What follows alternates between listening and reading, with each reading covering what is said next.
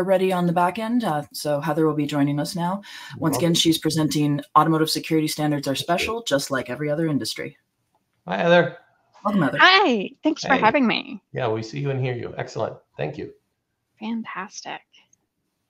Say, do I have slides? I should have slides. Also fantastic. All right. Well, again, thank you so much for having me. Thank you for dialing into my talk about how automotive security standards are special snowflakes, just like every other industry. So first, a little bit of background. Me, I know the host did a great job of introducing me. I do have a bachelor's in computer science from a school out in Ohio, as well as a master's also from a school out in Ohio. And I've been in the industry 15 years. That's hard to believe already. I kind of grew up in the Department of Defense before I trucked out west here to Seattle and bounced around from e-commerce to big data, even into the insurance space. I was effectively the CISO for an insurance broker for a little while, and now I'm here at PACCAR looking at the embedded space. And then I also work with small businesses to make sure that they have the security that they need as a small business, and make sure that they don't get ransomware or hacked, because that is definitely an area that needs attention. Have a handful of certifications like you would expect, the CISSP, GCIH, et cetera, et cetera. I'm not one for over amounts of acronyms after my name, but such as it is. So I kind of wanted to start by the state of things as it is. We're kind of in a good news, bad news situation here. The good news is that ever since the GPAC in 2015 kind of exploded onto the scene with that big Wired article, it's definitely improved. We've had some research done prior, some as early as 2010, but it didn't get a whole lot of traction, especially not in the public space. Because the assumption was that we had to have physical access to the vehicles. It was slow, it couldn't scale, that kind of thing. And we are making forward progress in things like secure onboard communications, because we've got a draft standard coming in, J193991C. And we have our hardware security modules are becoming more and more common, as well as security gateways and vehicle network architectures and the network segmentation. Unfortunately, it's still kind of not great. Vehicles are definitely part of critical infrastructure. Life, especially here in North America, depends on commercial trucking. It moves 2/3 of goods in North America alone, and that's just one continent.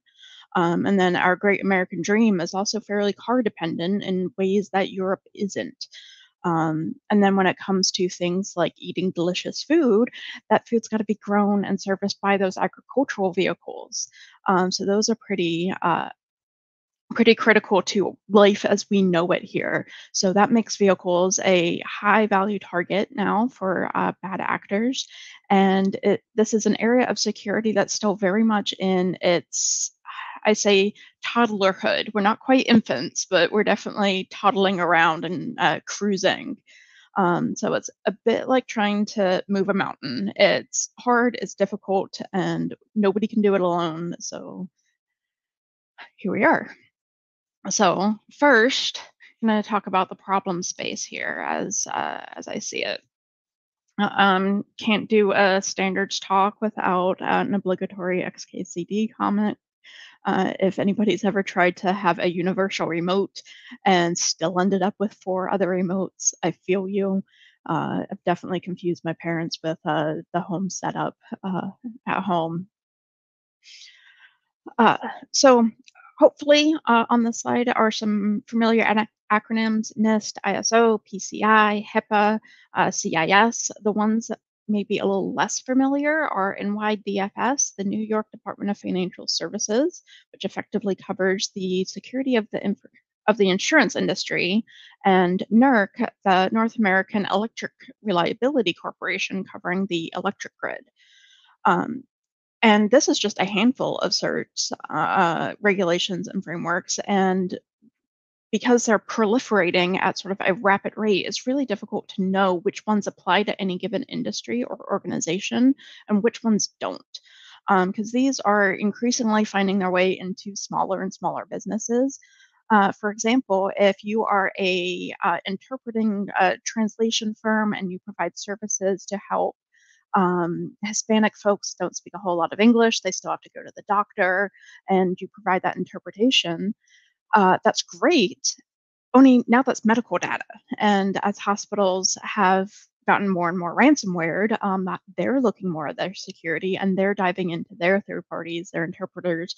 And it's like, I don't know, I just interpret languages. Like, I don't know anything about security. So they are finding their way down into those businesses. And you would think that something like phrase New York Department of Financial Services would only cover the New York based businesses, but that's not actually the case because it covers any insurance agents that have licenses to sell insurance in the state of New York, which, as it turns out, includes all the national businesses as well. So even though the brokerage I worked for is based out here in Washington, it was a national organization. They had clients all over, so there was license to sell in New York. So we had to follow that.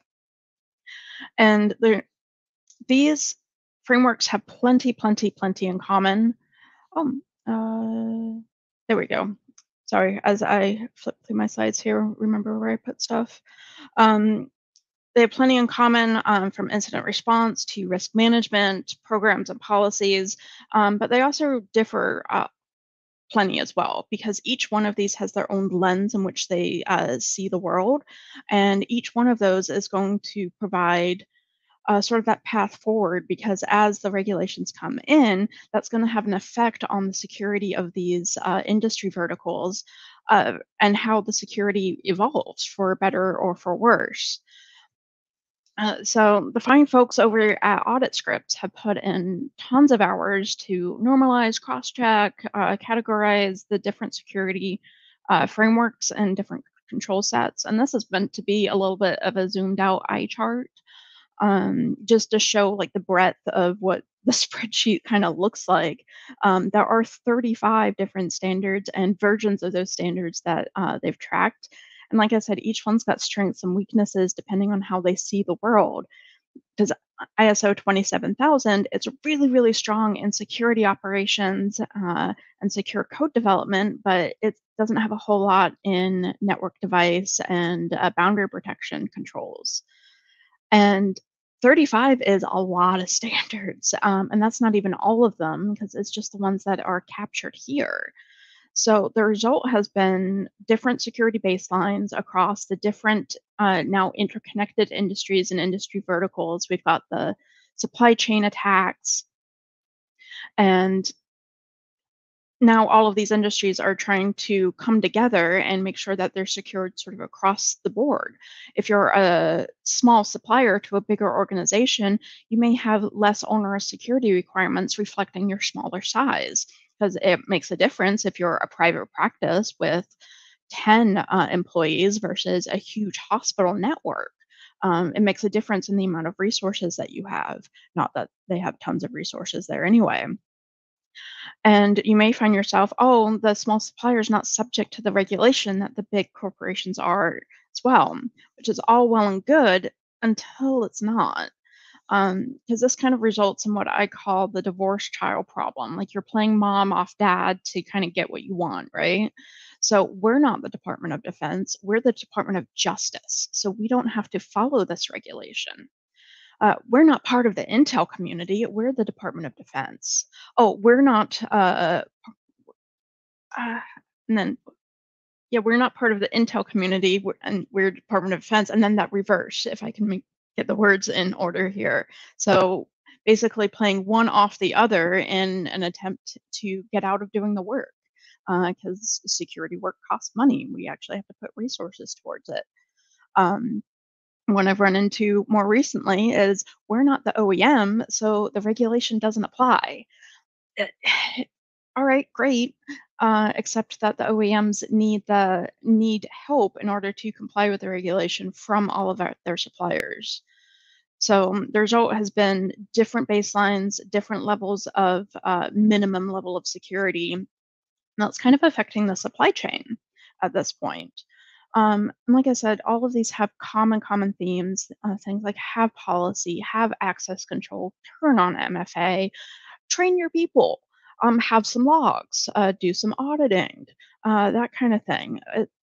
These are broadly applicable across all the different industry verticals and across regulation jurisdictions, because we also have cases where maybe the federal government is trying to pass all of these cybersecurity regulations, and maybe that's not the way it's supposed to be done. Maybe it does have to come from the states, the state level. It's like, I'm not here to argue whose jurisdiction it is. I just want stuff to be secure. Um, and then what's not on, what I didn't include on the slide here is the areas of incident response and third-party risk management, because those are gaining lots and lots of traction, because again, supply chain. So as part of my work, I did take, I took that fine spreadsheet and I added on a couple of columns for ISO 21434, the vehicle security standards, as well as UNECE 155156, which are the European regulations for vehicle security. I really debated some of the placement of these controls, but especially because the more manufacturing-esque controls, but I was eventually able to correlate and decide where each one of those controls went in the security catalog that audit scripts have already established, because they did the hard work of normalizing those 35 standards into about 400 odd control statements. So that was my superset of controls. And then, spoiler alert, what I did was tailor the security controls uh, to what was important for automotive. So I would be remiss if I would say that we've kind of seen some of this before, because automotive and vehicle security is hardly the only industry vertical with this problem. John Strand did a great webinar after the Colonial Pipeline attacks in May 2021, which is somehow 2 years ago. Don't get that. But everyone thinks they're a special security case and they want to keep their legacy systems running for years and years and years. You can't turn us off. We're mission critical. We're the mission. You can't turn us off. We can't upgrade. We can't do maintenance. We can't patch, nothing. Yeah, that's not really a fantastic plan, because then we keep just accepting the risk.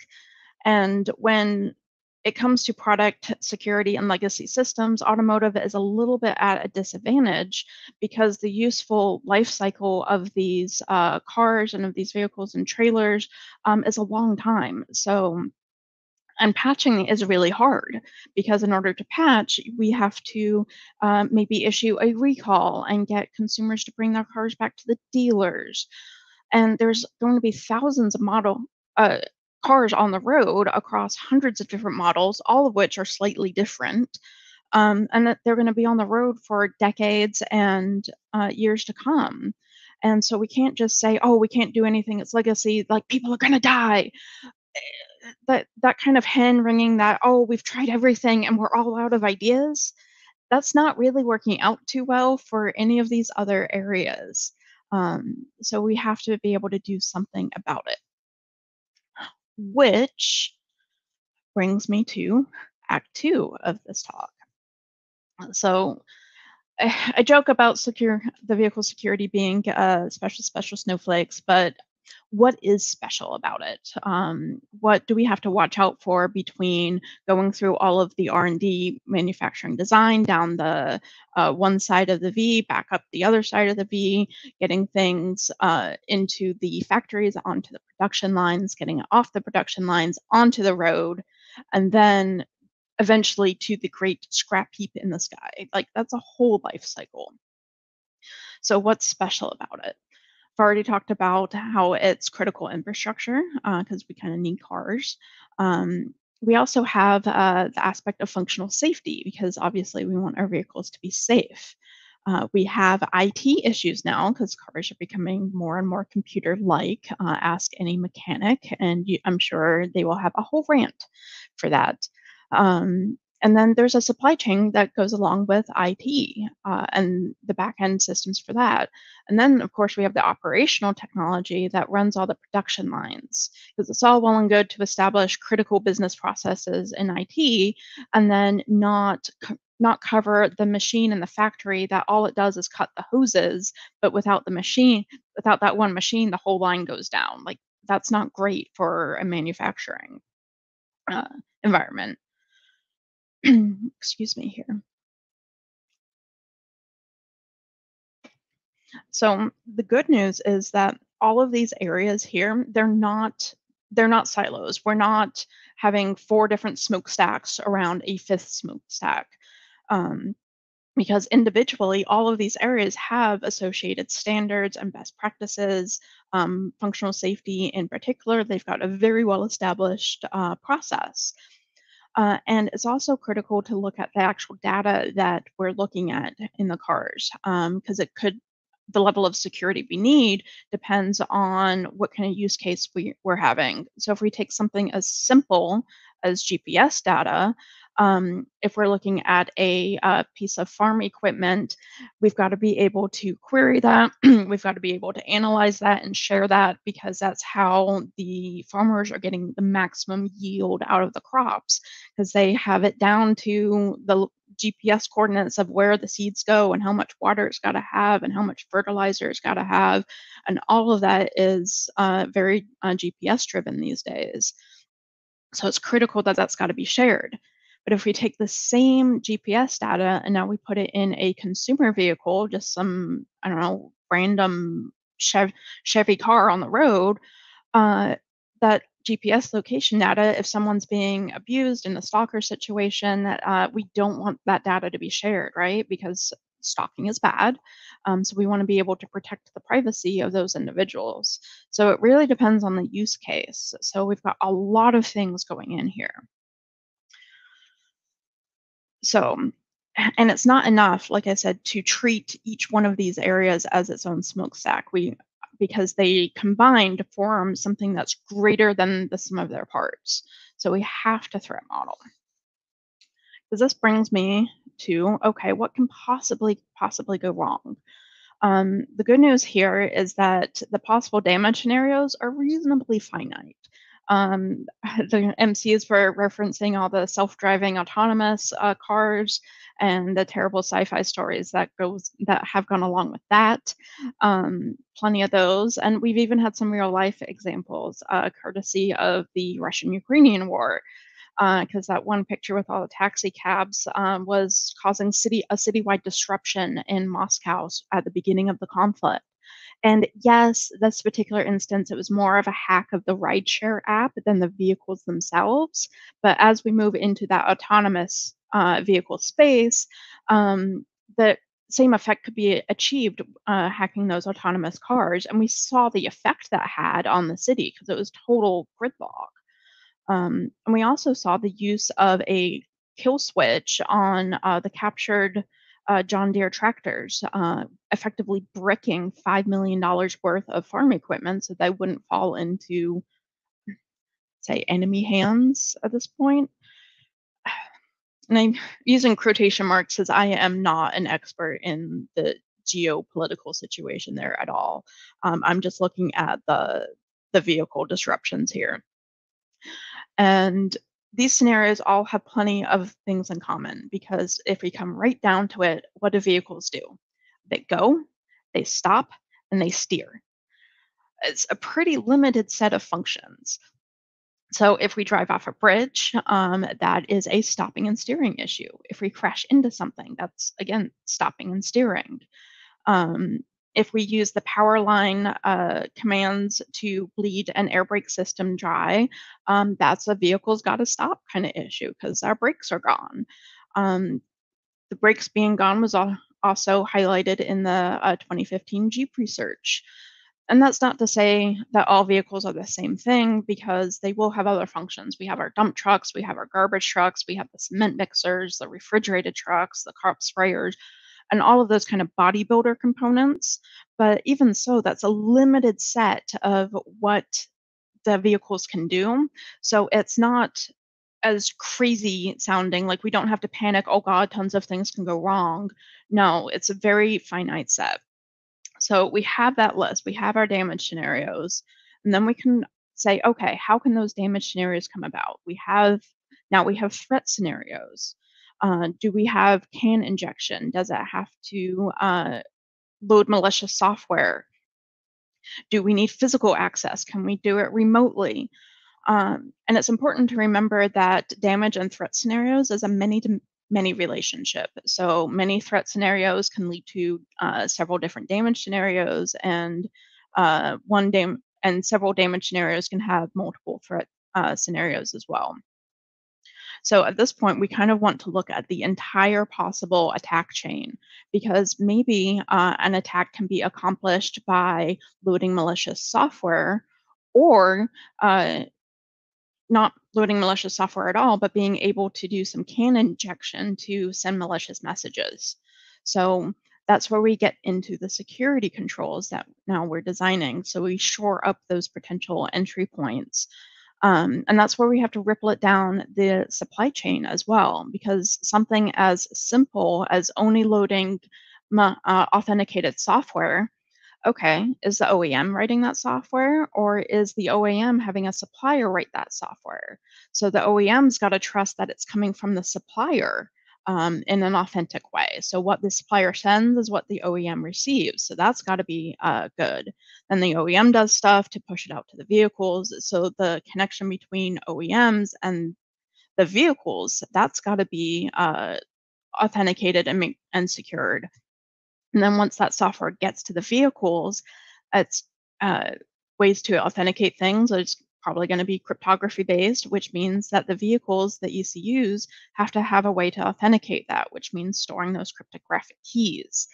And if you look at the field of cryptography, even a little bit, you will very quickly discover that key management and key distribution in a secure way is a lot harder than it sounds. So, and we have to manage that across that supply chain. So from the supplier to the OEM, and then finally down to the vehicle.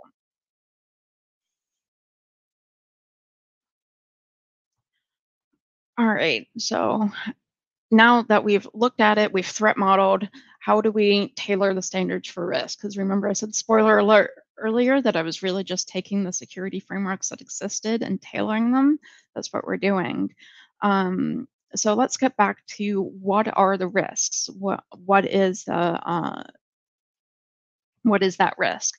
Because vehicle security, we're not in this alone. Even though we're just those little toddlers cruising around, we've got allies. Because if we go back to this picture here, functional safety and OT and IT, they can help us out here, because functional safety already has processes for hazard analysis and risk assessment that's already baked in. And those processes are going to look at the component and decide how safety critical it is, because they've got a critical, they've got a high, they've got a medium, they've got a low. This component isn't safety critical at all. And if we look at it, the components that are going to be safety critical are probably also going to be critical to security as well, because a lot of times, not always, I don't want to make blanket statements here, if an ECU is critical to the safe operation of the vehicle, then we want to make sure it's secured as well, because we're back to that core functionality of going, stopping, and steering. Because what a horror won't cover is that malicious attacker, because that's not the lens in which it sees the world. That's where security has to step in. So if we have that horror, they already have that list of damage scenarios of things that can possibly go wrong with this vehicle. They maybe even have some threat scenarios that we can reuse or maybe expand or tweak just a little bit to make it more security focused than safety focused. But that's great, because then we don't have to sit and come up with that out of thin air. We've got something to work from. So let's not do that work twice. because it gives any kind of TARA that threat analysis and risk assessment, slight difference there. It gives that TARA process a head start, as well as maybe some of the designs of the security controls. Because maybe a safety control this is so critical to safety, we have to have a failover system. So if component A fails, it's got a backup right on the car to take in so that, vehicles don't crash and kill people. So maybe that controller is an engine controller, because if that controller is reset while the car is in motion, that's not things are going to go very, very badly if the engine controller is reset in motion. So from a hardware perspective, it could get reset from some hardware component failing. Maybe it was too hot, there's a voltage spike, whatever. That's those hazards that the hardware will focus on. Or from the TARA perspective, it could get reset from a malicious actor trying to cause problems, intending to reset that controller in order to do some damage. But here, this is why I say key point is to zoom out and look at the risk from the whole system. Security and safety have the same goal. Neither one of us wants the engine controller to be reset while the vehicle's in motion. So it would be great if we work together to achieve that goal.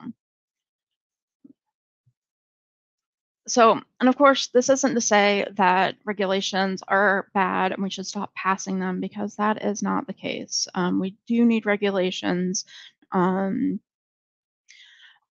because in order to kind of force the organizations to do the right thing instead of being so purely focused on profit, uh, regulations have helped the environmental protections be a lot better. We've got some nice clean drinking water, mostly nice clean air to breathe, because of the regulations on environmental protections.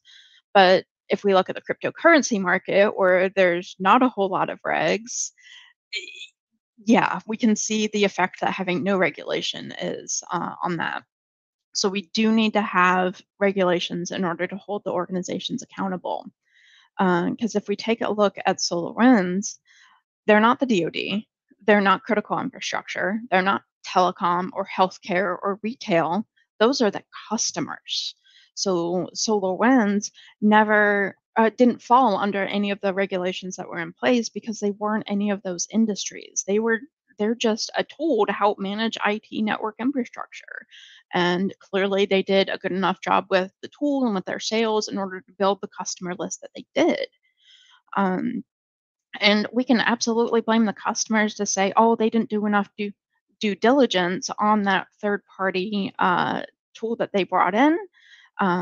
We can have sympathy for SolarWinds because that was a nation state issue, and nation states are probably going to get what nation states want, because that's really hard to defend against. And that because they had that vast customer list, that became a very tempting target very quickly, I'm sure.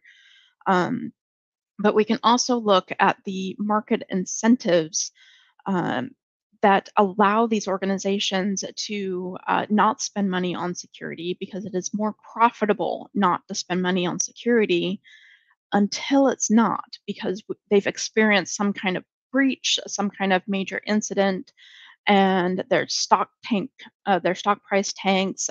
They have to pay out a bunch in identity protection and monitoring for individuals. They've got brand damage, they've got loss of consumer trust, and all of those other things that are suddenly it's not profitable not to spend on security.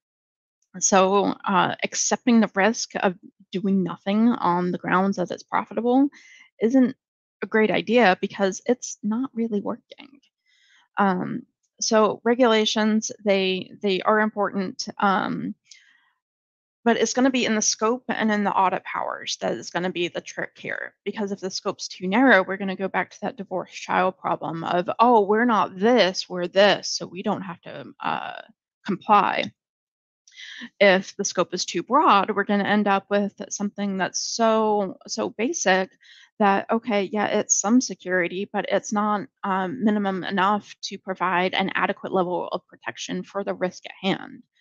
And then if we are going through an auditing, then we have to be really careful to not just turn it into a checklist of items. Because I've been on some of those audits and it kind of sucked. It was just check, check, check, check, check. And were we doing security for the network that we were auditing? Maybe technically, but we're following the letter of the law without really following that spirit of security. So we have to have well-trained auditors to cover the scope of that regulations. We have to actually give resources to securities, because if we continually make exceptions for critical mission systems, we're already here. It's already not working. So here we are. Which is why I say we have an opportunity in disguise. Because if we go back to our critical infrastructure area of transportation, the TSA has issued cybersecurity requirements for 3 out of 6 of the sub areas. And unfortunately, that 50% coverage does not include that highway and motor carrier. But that doesn't mean we're off the hook as a vehicle and automotive. That just means that CISA is kind of triaging as fast as they can, because transportation is just one of 16 different critical infrastructure areas.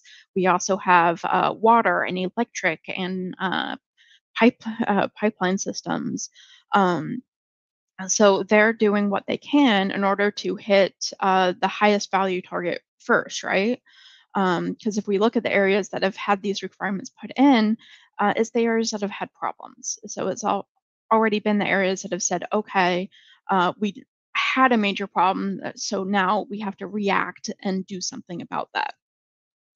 And then the last thing on the slide here, the vehicle dealers I included, not that it's part of the critical infrastructure, but it's definitely part of our supply chain and vehicles, because we have to have a way to sell our products. And that means that people are going to buy our products. Cars are not cheap, especially when you get into the big semi tractors.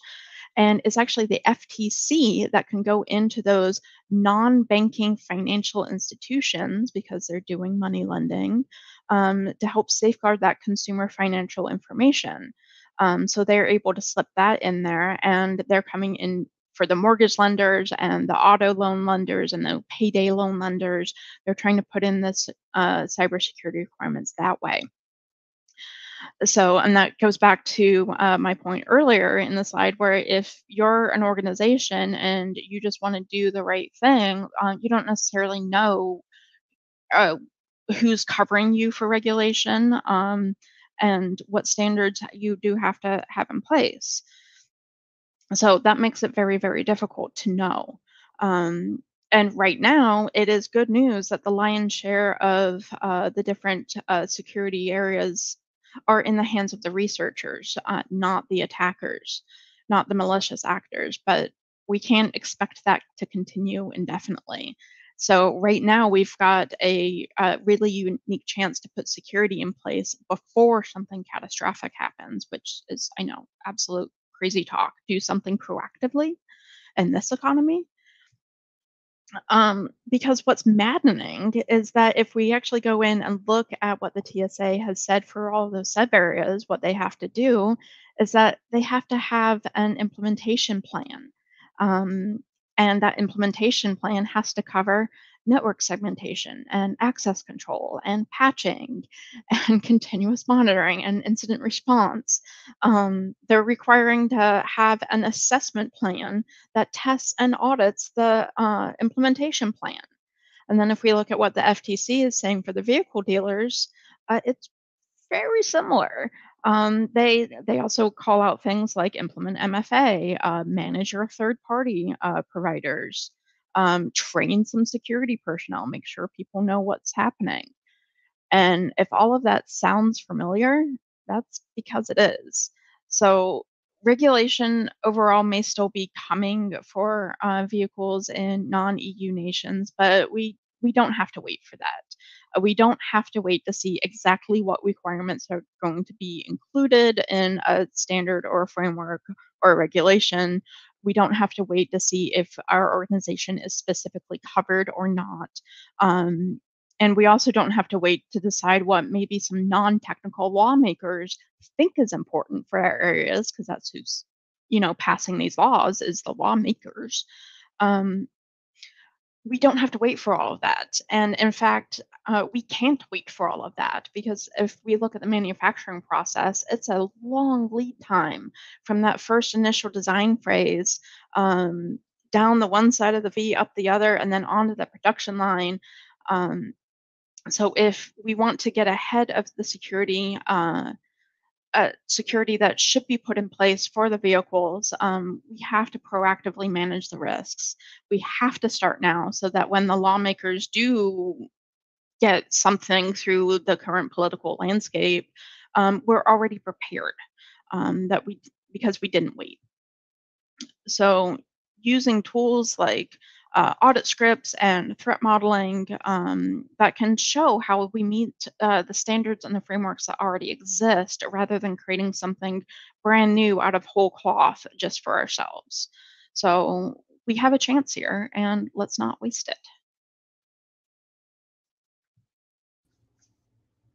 And that is awesome. Thank you, Heather. Thank you. Thank you so very much, Heather. That was great. I was really looking forward to that. We are a little short on time, but we definitely have time for a couple of questions and answers. So, or as we like to call it, Ask Heather Anything. So who wants to ask Heather something? Looks like we've got a question up on the screen now. We've heard about self-driving cars for consumer vehicles. Do you think self-driving will make its way into heavy trucking and transport industry? And if so, what growing pains and effects do you think that might have? It's absolutely making its way into heavy trucking and transport, because it's no secret that PACCAR's hiring for autonomous. So we're definitely working on it. I'm sure all our competitors are working on it. So it's definitely coming, because we have a truck driver shortage because everybody's short-staffed. And I think some growing pains will occur, I'm going to say, in the project management, because that's an area where it may be treated by the business as a complete separate project and initiative that's funded. But when it comes to things like security and functional safety and all of those things, we already have teams in place. So yes, it's going to be great to have a dedicated security and safety team for that project, but we also still have a team doing the rest of the business. So we really have to be able to work together and share and communicate. I think we had another one pop up there. There it is. How do you think the threat and regulatory landscape might change as computers and online services become more integrated in cars, and things like web and API hacking become more viable attacks on real-world vehicles? I think the regulations are going to take a long while to catch up, which is another reason why we can't wait for the regulations, because it's happening now, and we already see that technology is pushing forward at a faster pace than we can regulate. So I think it will eventually come, but we just have to keep pushing and keep advocating for that, to say, hey, not that the sky is falling. We're not trying to like Chicken Little this, but this is an actual future concern that we need to start thinking about.